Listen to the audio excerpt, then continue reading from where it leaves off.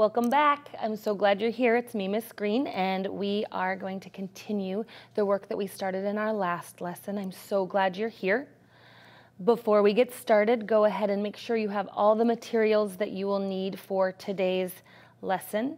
You'll need either your packet, if you have one, or just a piece of paper will do, and a pen or a pencil. And you will, of course, need a turn and talk partner. And your turn and talk partner can be anyone.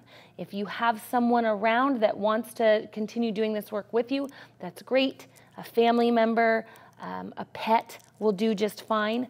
Or go ahead and call up whomever you've been talking to in your imagination. Go ahead and call up Russell Wilson and continue to talk to him. I bet he's really excited to know what's going to happen in the story next. So have those things ready. Today we are going to continue to read Somebody Loves You, Mr. Hatch by Eileen Spinelli. I want you to take a moment and think back. What happened in our story last time? What has happened so far? Turn to your partner.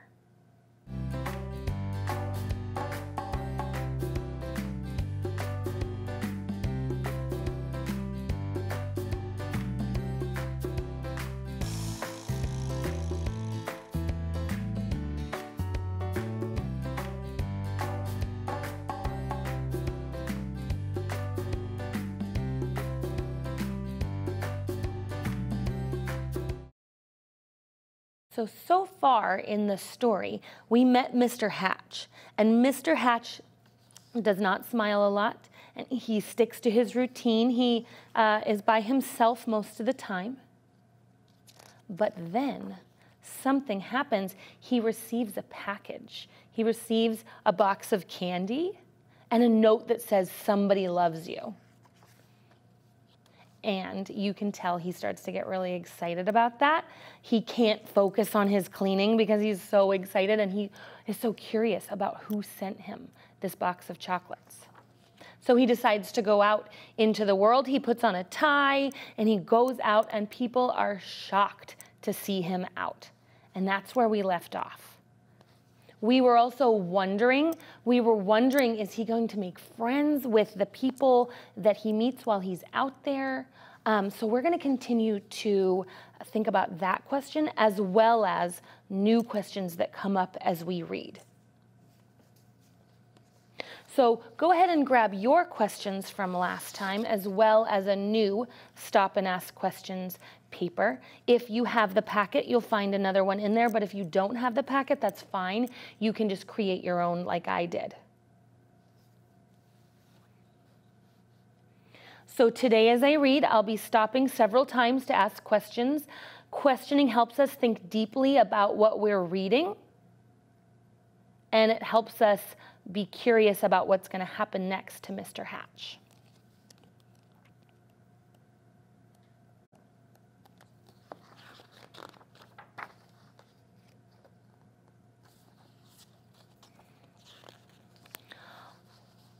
On Monday, it was back to work. At lunchtime, Mr. Hatch sat in the middle of the cafeteria. He spoke to everyone and passed out chocolates from his heart box. On the way home, as usual, he stopped at the newsstand. Mr. Smith handed him the usual newspaper. "I think I'll have a pack of mints," said Mr. Hatch, not as usual. Mr. Smith was shocked. "Was that you speaking, Mr. Hatch?" "Indeed it was," said Mr. Hatch. "I said I would also like a pack of mints. And if you don't mind me saying so, Mr. Smith, you don't look very well today." Mr. Smith recovered from his shock and replied, "You're right. I don't feel very well. I have a cold. I was supposed to go to the doctor's this afternoon, but the stand has been so busy I haven't had the time." Mr. Hatch smiled. "Why, I'd be happy to watch the stand for you while you go." Mr. Smith could hardly believe his ears. "You would?" "Certainly. Just show me what to do." And so Mr. Hatch ran the newsstand for an hour. He wondered if any of the women who stopped to buy a paper or a magazine or a candy bar had sent him the mysterious Valentine.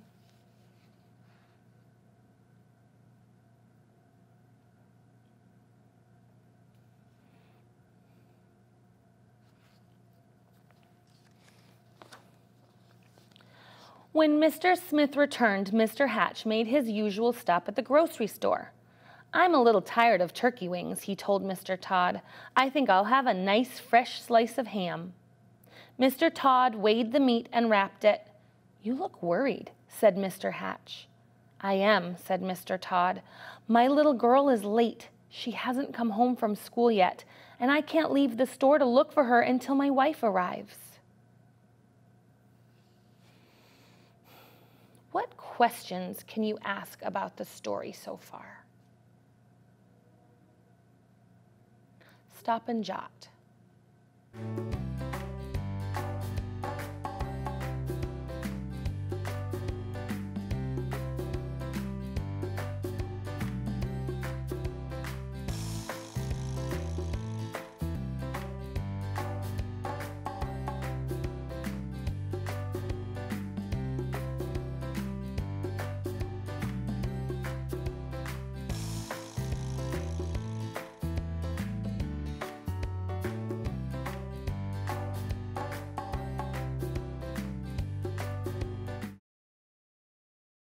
I'm wondering if Mr. Hatch is going to offer to help Mr. Todd the way he offered to help the man that works at the newsstand.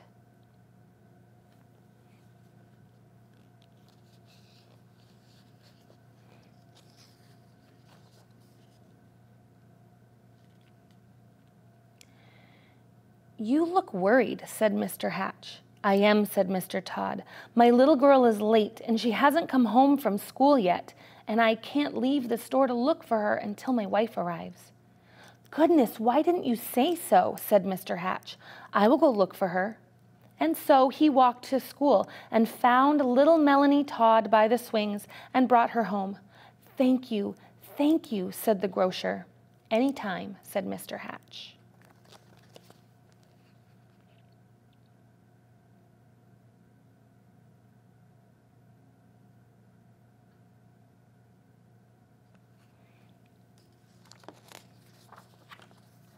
After supper, Mr. Hatch did not bother to read the paper. He decided to bake brownies instead. It would be nice to have brownies to share the next day with the people at the shoelace factory. As he baked, the warm chocolate smell of brownies floated through the neighborhood. Children gathered round Mr. Hatch's house, sniffing the air. "Well, I suppose the factory can wait," said Mr. Hatch as he looked out the window, and he brought out 2 platefuls. "Now, what are brownies without lemonade?" he said, and he stirred up a nice cold pitcher. When the parents came to gather their children, they had some brownies too. It turned out to be a picnic in Mr. Hatch's backyard. He dusted off an old harmonica and played songs he remembered from his boyhood. Everybody danced.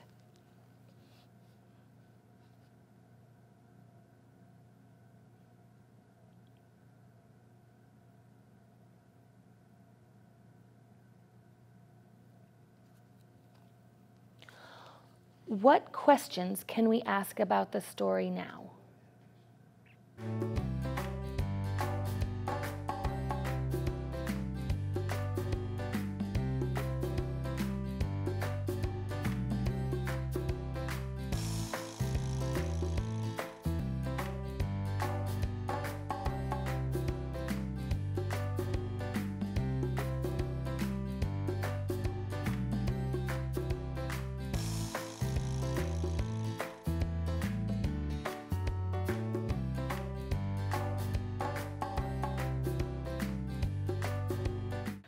I'm wondering if Mr. Hatch is starting to make some friends.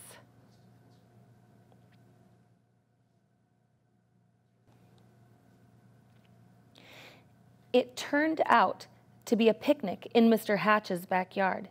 He dusted off an old harmonica and played songs he remembered from his boyhood. Everyone danced. And so the days and weeks went by. When Mr. Hatch wasn't smiling, he was laughing.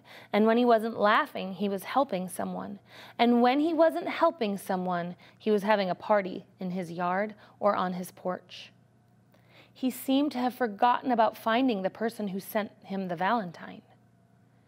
Then, One afternoon, Mr. Goober, the postman, came to his door. His face was very serious. "Come in, Mr. Goober," said Mr. Hatch. "You look upset." "I am upset," he said. "I made a mistake some time ago. My supervisor is very angry with me. Do you... Yes, Mr. Goober, what is it? Do you recall the package I delivered to you on Valentine's Day, I think it was?" "Yes, I believe so," replied Mr. Hatch, beginning to feel a little uneasy.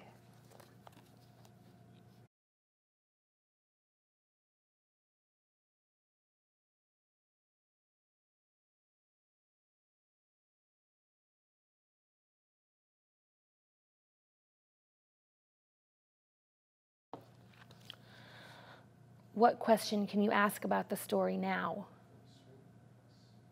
Stop and jot.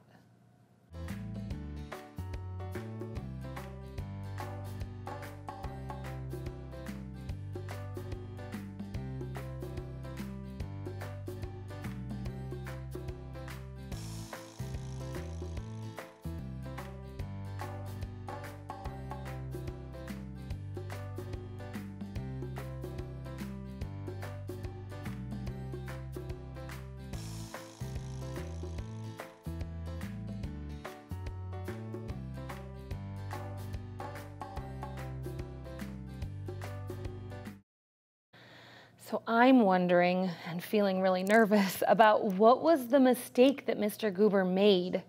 We'll have to read to find out. Do you recall the package I delivered to you on Valentine's Day, I think it was?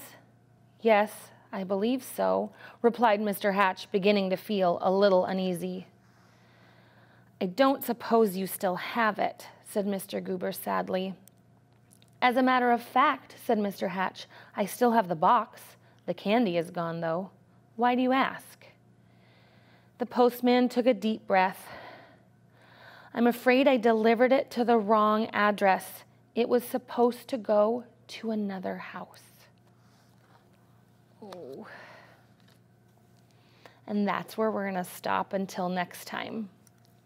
So, I would like you to take a look over your questions that you wrote today, and I'd like you to also look at the questions that you wrote last time. Look over all your questions so far and put a check mark next to any question that you think was answered in the story today.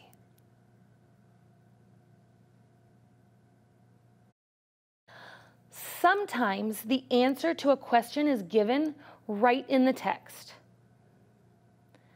Sometimes an answer is not given in the text, but you can figure it out using clues from the text. So let's look at the questions that I wrote today. And I put a check mark next to 2 of them. One question I asked is Mr. Hatch starting to make new friends? Now, that question wasn't answered directly in the text, but I think that I was able to get some clues that helped me figure out that yes, he is making new friends. When I was reading about him baking brownies and about how people were coming to his yard and to his party, and he was serving them brownies and he was serving them lemonade, I think that was a clue that he's starting to make friends. And then it also said that he was laughing and helping people and having parties in his backyard or on his porch. All of that makes me think that he was starting to make friends with his neighbors. It didn't come right out and say in the text that he was making friends, but those clues from the text helped me figure it out. Now, another question I asked was, what mistake did Mr. Goober make? And I found out that the mistake he made was that Valentine wasn't for Mr. Goober. He delivered it to the wrong house. So that was answered directly in the text. It told me that Mr. Goober brought the Valentine to the wrong house.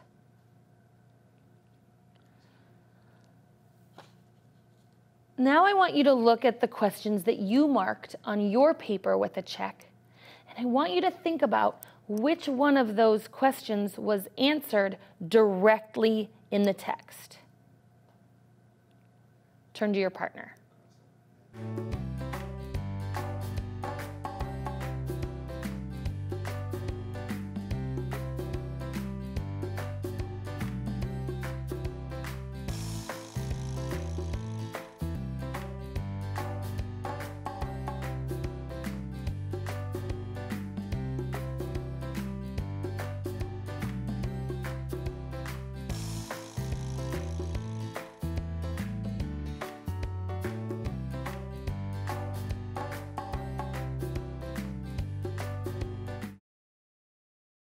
Which of your questions was answered indirectly using clues from the text?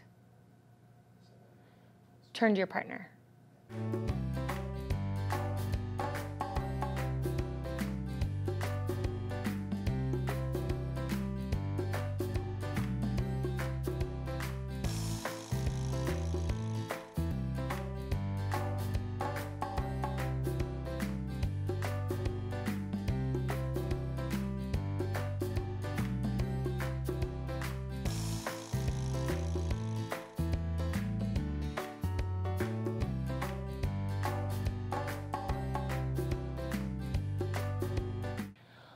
What have you learned about our character, Mr. Hatch, so far in the story? Turn to your partner.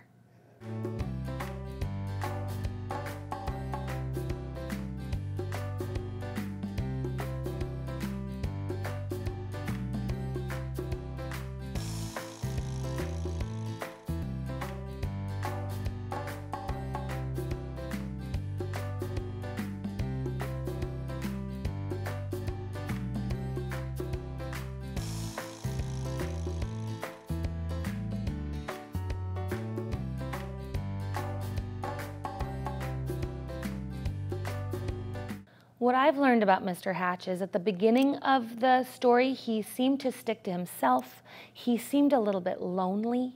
But throughout the story, I've noticed that he's been changing. And that's something that happens a lot in fiction. That's another element of fiction, is that our character can change over time. I've noticed that he's gotten a lot more friendly and happy because of this Valentine that mysteriously showed up on his porch. However, in the end of today's reading, we found out that it wasn't meant for him. I'm wondering how he's going to react to that. We'll have to wait and find out next time. The suspense is killing me. Excellent job today, friends. I'm really proud of the work that you're doing and the questions that you're asking. Make sure to put these questions you've asked so far somewhere safe, because you will need them for our next lesson. Now it's time for IDR. We're going to continue to read fiction today, a made-up story. You can read any genre of fiction that you would like, as long as you're reading a made-up story. I'm going to continue to read about Matilda, which I started last time. I learned some things about Matilda in my reading. I learned that she is super smart. Matilda learned to read when she was 3.5 years old. She's really smart. But I also learned that her parents are, first of all, they're crooks. They're always swindling people. And they are not impressed by her and her brain. They actually think that her brain is really annoying. They tell her to watch more TV and read less books, which I can't imagine. So I am wondering, as I continue to read, I'm wondering how they are going to try to make her more like them and to change her from being so smart and curious. I'm going to be reading today to look for the answer to that question. I'd like you to read, and I'd like you to stop and ask questions, and then look for the answers to your questions as you read. Thank you for joining me today.